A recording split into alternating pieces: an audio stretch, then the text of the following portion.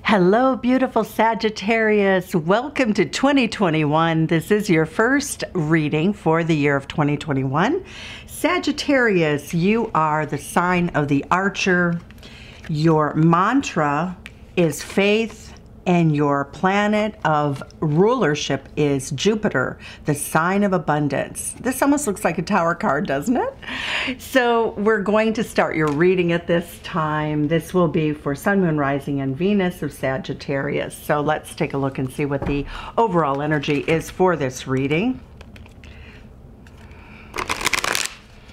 For Sagittarius, Spirit, please give us messages, good messages, and a beautiful reading for our Sagittarius friends to start off the year.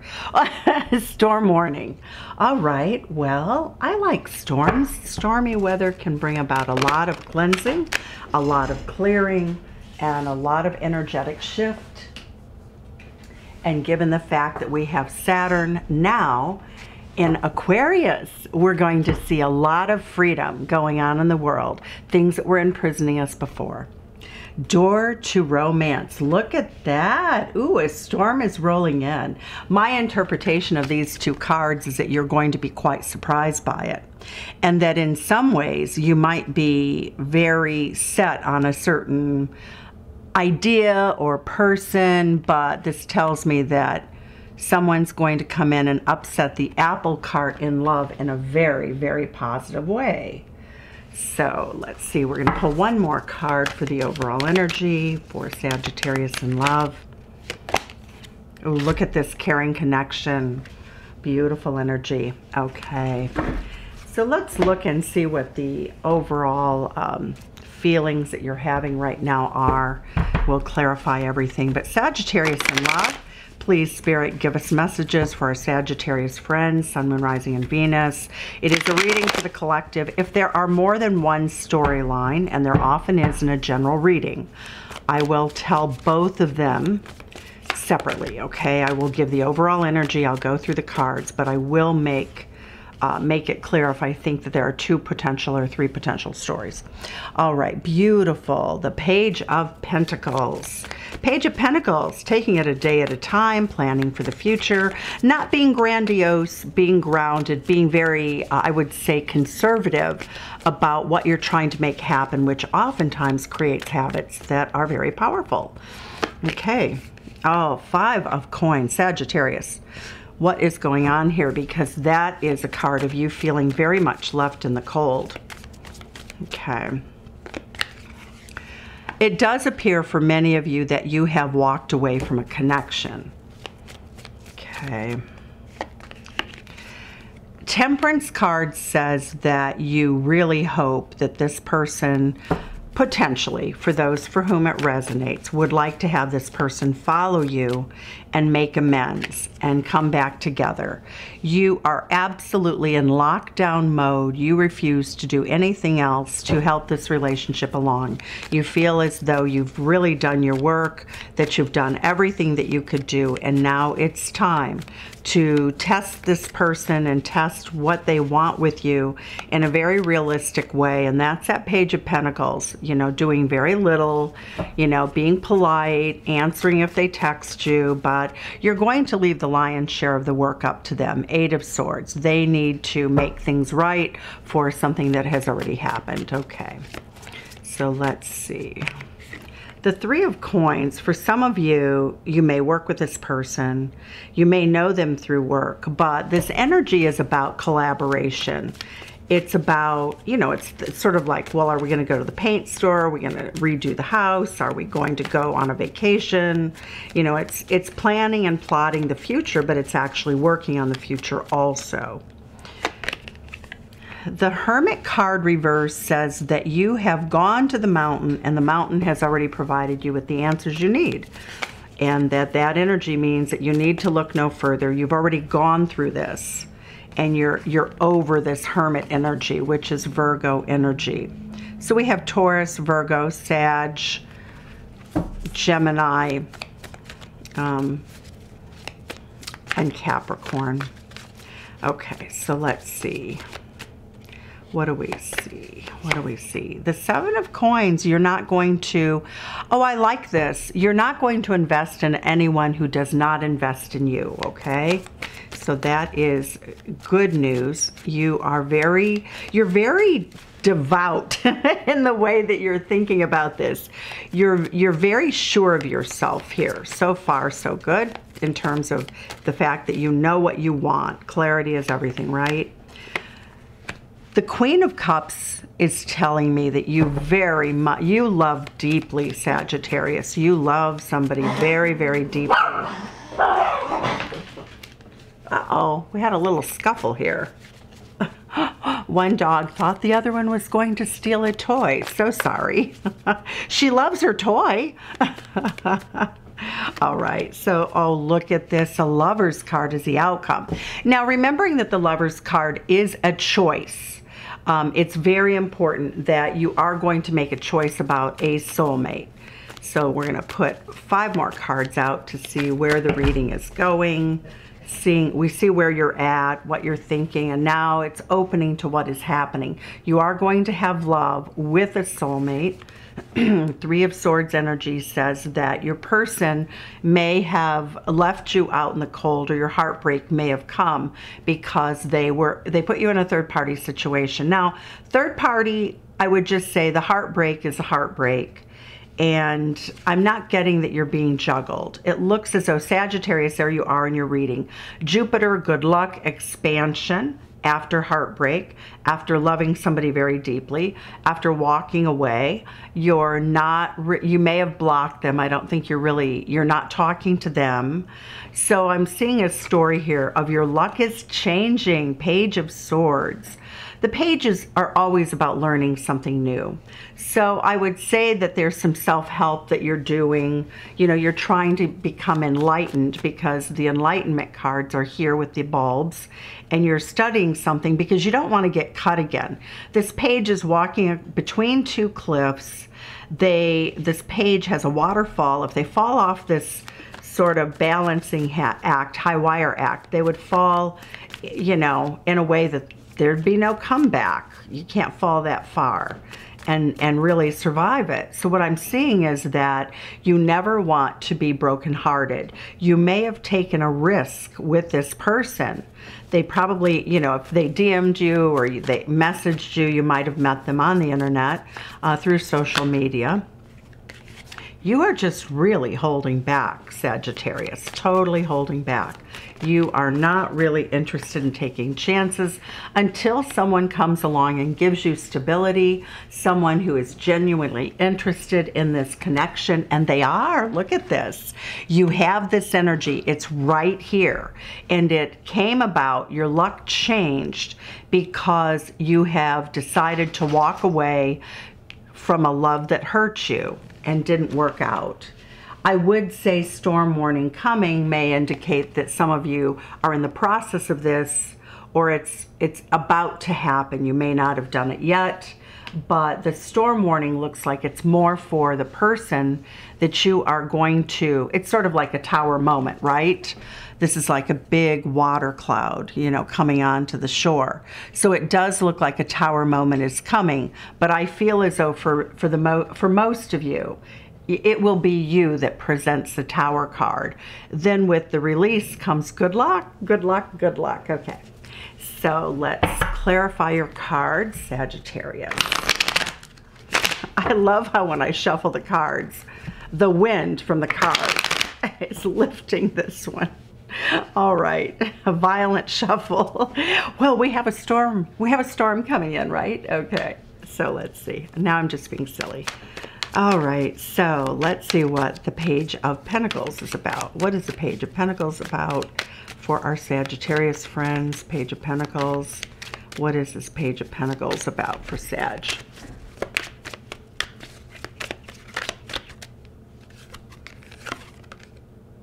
Seven of Cups. Okay, so next time you make a choice in love, you want it to be grounded. Because when you look at the Seven of Cups, and that's what I said earlier, I feel as though you took a chance on this person. They were high risk either because they were in another relationship or they weren't prepared to have a relationship and to invest. Because when we look at the Seven of Cups, it's a lot of different choices, but not all the choices are good.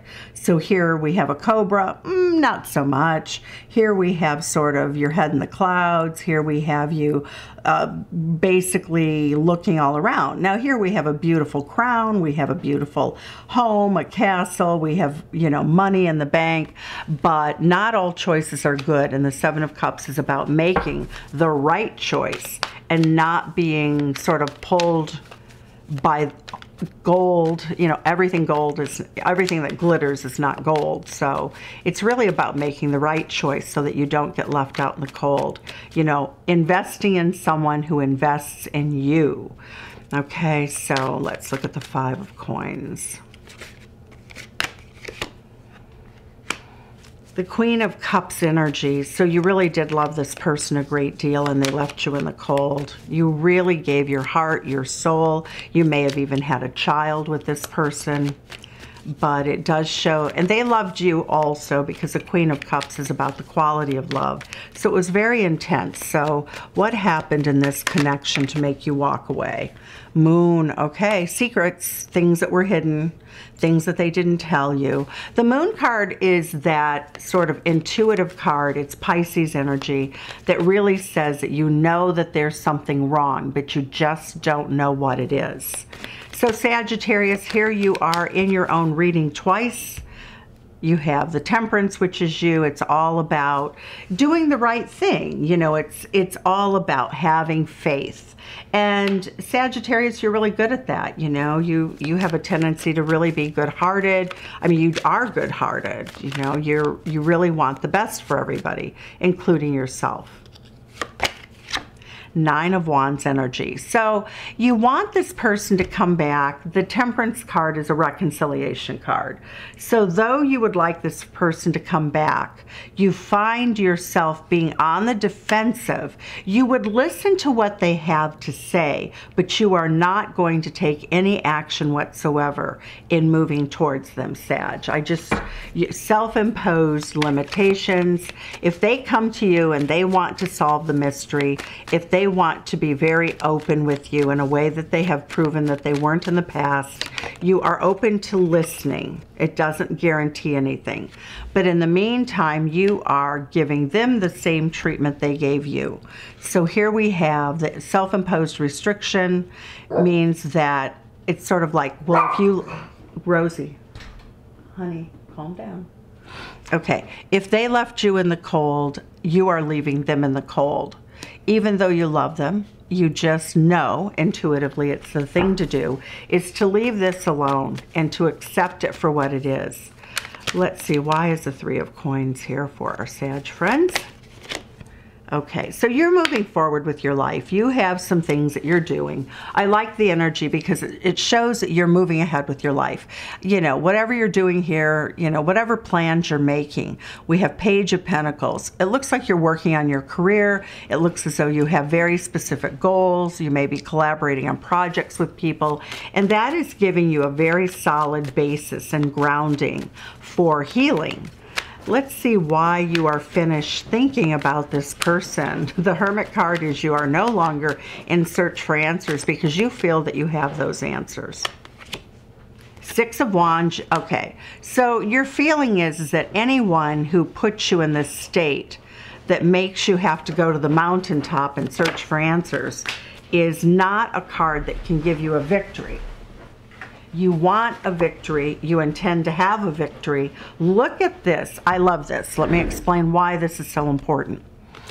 You have the Victory card. You are no longer searching for answers. You know what is going to make you victorious. You know that.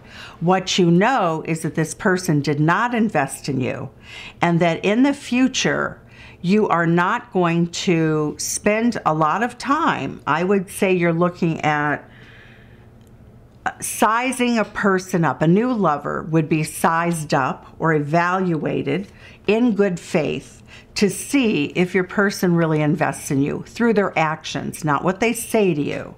So There's no song and dance or pony show that's going to come along and entice you to take a risk. You're going to study them for a period of time until you can see if they are Ten of Pentacles or legacy relationship material. You're going to see, does this person have the same values as I do? Does this person really want a caring connection? Because without that, you know, when we look at the door, see, these doors are open, right? But this door was solidly closed, and you did not know that at the beginning of the relationship. That's what you did not see. Okay, that's what you did not see with that Hermit reversed. You just didn't see it. So it's very important. You're really learning here. You're learning to have your happiness. You are breaking through possibly something that has been a repeat pattern, not for everyone. A lot of times we can have a one-off, without a doubt. But you love so deeply, Sag, with this beautiful Queen of Cups, that you really feel as though you cannot continue to risk your heart and to have it broken. You just can't. So, oh, look at this. Your ability to love someone deeply. We have the Lover's card now. This Lover's card and this Lover's card are side by side. But this one is all about meeting your lover. And this card is all about being divinely protected. Oh, Sag, look at this. You are now divinely protected in your ability to love someone very deeply as you step back and really decide to sort of take a much more conservative path to love by getting to know people longer, or a specific person longer.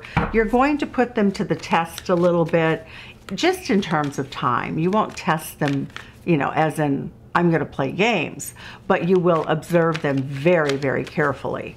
The Three of Swords. Why is the Three of Swords here for our Sag friends? The Sun card. Oh, beautiful. Sagittarius, your heart is soon to be mended by a new love, a new lover. Spirit is protecting you. Someone with whom you can have a legacy. Someone with whom you can have pure joy. No more being left out in the cold. No more love that doesn't feel like it's, you know, that the person isn't returning it. Let's see what your Wheel of Fortune has to tell us. What information does your Wheel of Fortune, Sag, have to tell you about this new... The Wheel of Fortune clarifies the Wheel of Fortune. I can't make it up. I cannot make it up. I just have to say, I love reading for you.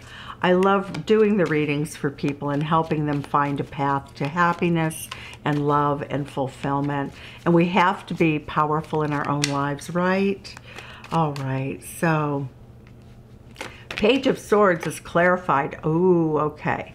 So I see this as two different things. The Page of Swords is telling me with the Six of Cups that this person could be watching you with the intention of returning. So it does show that it looks as though they will return. You are going to have a choice to make, because when they return, someone else will be giving you attention. You will learn, or you will be in the process of beginning a new relationship. So it does tell me that you have to make a choice. And that is the Seven of Cups. We started with that. You have a lot of choices to make, or you have one or two good choices from which you will choose or make a decision. But what we see is, in one way, this, for one meaning of the reading, for some of you, this could very much be the person returning. For a rare, you know, for somebody out there, I feel as though you might have learned that this person became engaged to somebody else, but I think that that's probably 10% at most. But I do feel that that storyline exists for someone, simply because you're holding back, you're holding your heart. But let's go back to the basic storyline here, is that this person will try to return to you. We have a double Wheel of Fortune with Sagittarius energy. So I do feel that they're going to pop back up. But you're not very open. You're very guarded. You know, you're guarding your pocketbook, you're guarding your heart. The Four of Pentacles is Capricorn.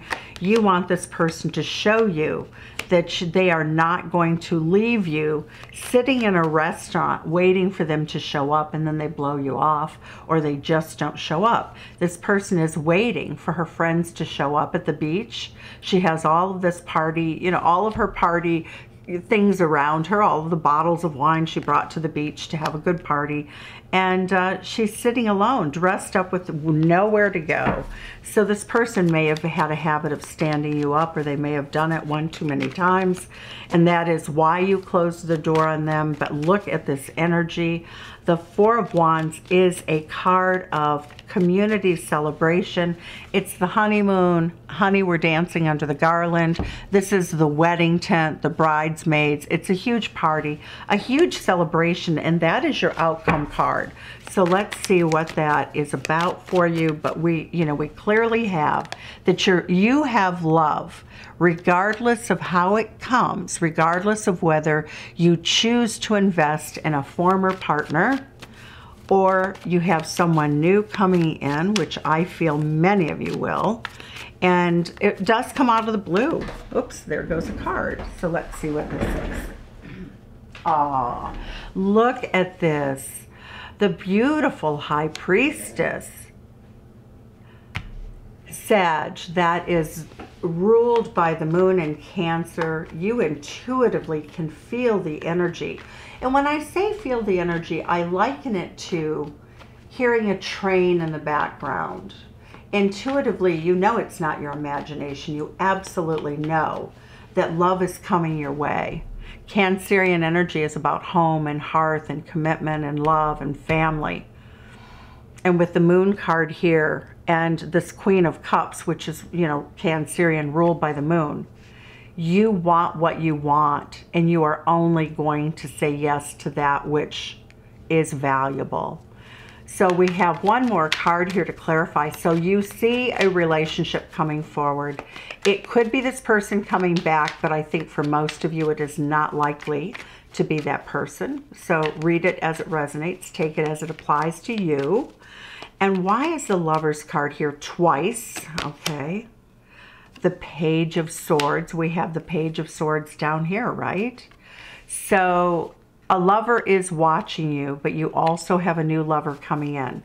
I also think for many of you, the old lover, when they see little pictures or anything, that they're watching you, because, you know, almost everybody's on the internet. Most of us have a presence. But for many of you, this person will come rushing in when they think you have someone else. So that's where the storm may come in. Okay, that's how I see it. So Sagittarius, sending you love from Chicago. Send some back and tell me where you're from. Take care. Mwah. Bye-bye, Sag.